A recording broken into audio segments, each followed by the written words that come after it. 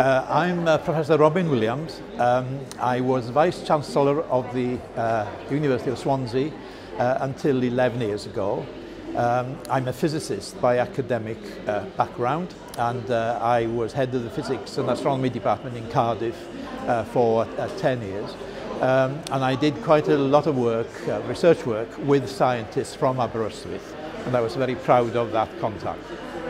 Well, I'm from North Wales, I'm from Llanuwchllyn, and this is the nearest university, very close to my heart.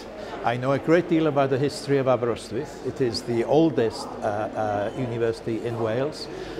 Some great people, scientists and arts, humanities, who have come out of Aberystwyth. And it's a great pleasure and privilege to be awarded a fellowship of this fantastic university.